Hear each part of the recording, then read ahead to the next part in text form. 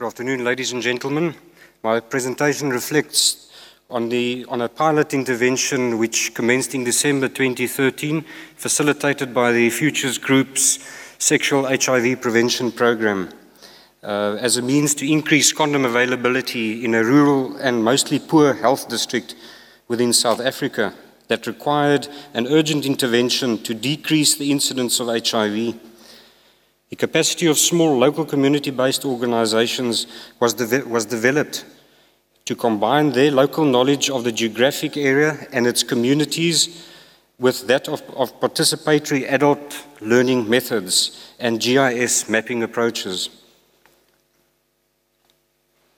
As you are aware, condom use remains a core sexual HIV prevention intervention globally.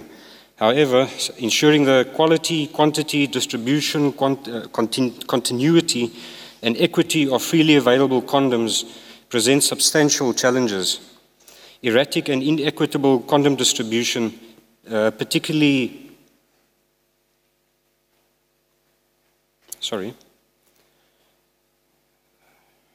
However, in ensuring the quality, quantity, distribution, continuity, and equity of freely available condoms presents substantial challenges. Erratic and inequitable condom distribution, particularly in rural areas, results in poor uptake, inconsistent usage, and an unwillingness to adopt condoms as a primary STI prevention strategy.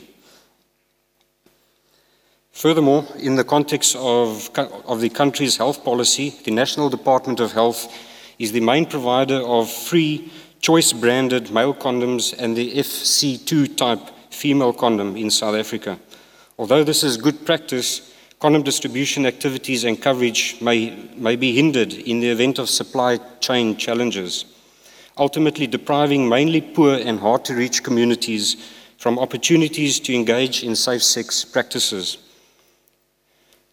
Although the slide seems complex at first glance, it merely represents the male condom distribution rate by district, of which there are 52 across South Africa, with the main observation that distribution rates for male condoms across South Africa have been variable and erratic due to supply chain challenges, with the Gert Sibande District rate at 19 condoms per male aged 15 years and above, recorded during the 2012-13 financial year. The average distribution rate was 22 condoms in the same year.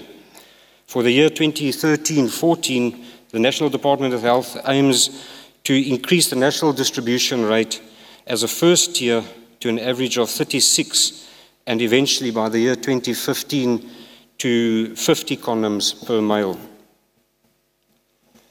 The third and last policy context point is that the NDOH, with technical support provided by SHIP, drafted a national condom distribution plan in which it aims to supply 1 billion condoms annually, which at a national level translates into 50 condoms per male, as I've indicated in the previous slide. For your orientation, the pilot site is located in the eastern province of Mpumalanga, which is bordered by the main economic hub of South Africa in the west, the Gauteng province, and the international borders of both Mozambique and Swaziland in the east.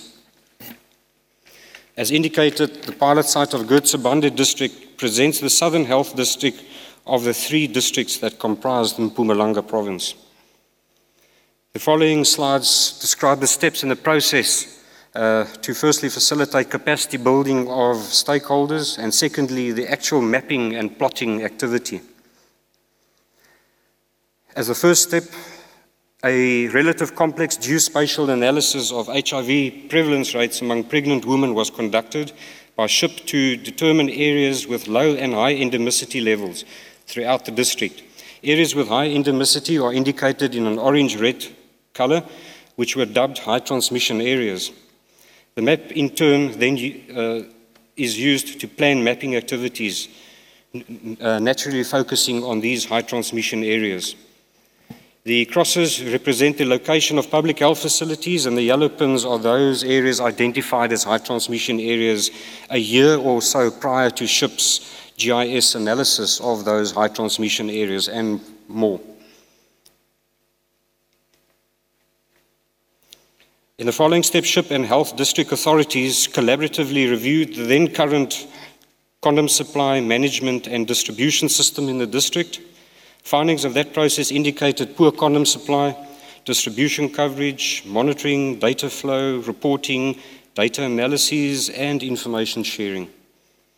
The third step in the process was aimed at building the mapping capacity of South African government partners and community-based organizations to firstly know the HIV epidemic and the nature and extent of the epidemic responses in the district, and secondly to map on paper the infrastructure, health and social services, hotspots and primary and potential secondary condom distribution points in their respective geographic areas of responsibility, which are termed small areas or wards.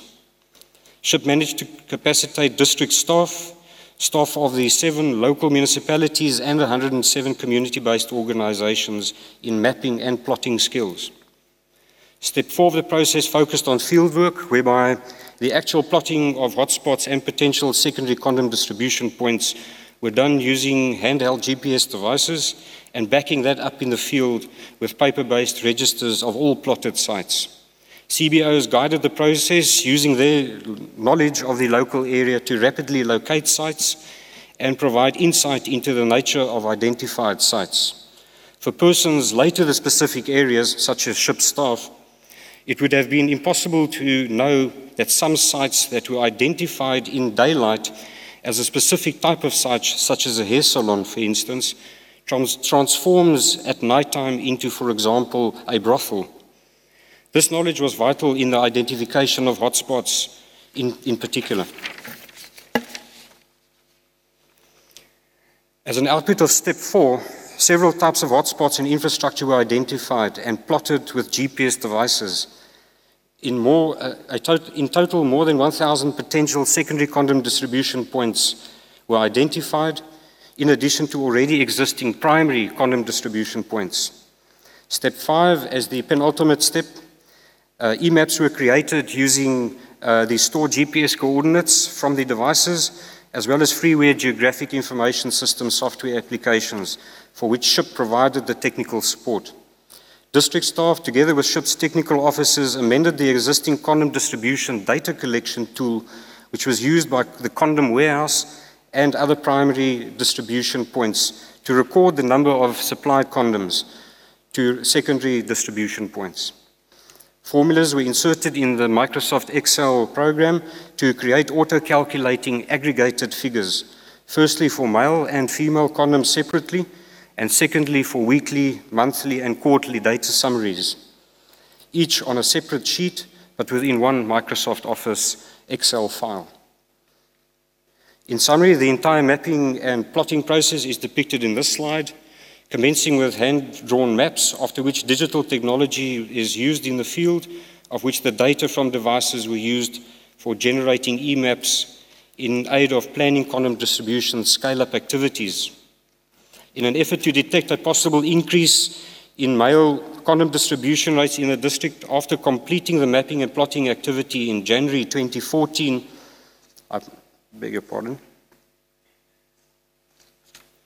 In an effort to detect a possible increase in male condom distribution rates in the district after completing the mapping and plotting activity in January, this graph fails to indicate an increase using the District Health Information System data.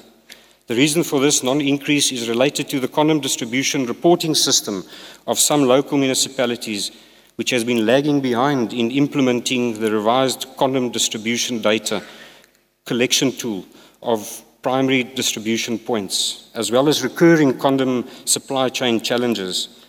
However, some consistency is noted in the latter part of this graph when compared with the period prior to December 2013. As lessons learned, we state that participatory approaches ensure that community-based organizations acquire in-depth understanding of mapping that is easily replicable without the need of advanced additional technical support.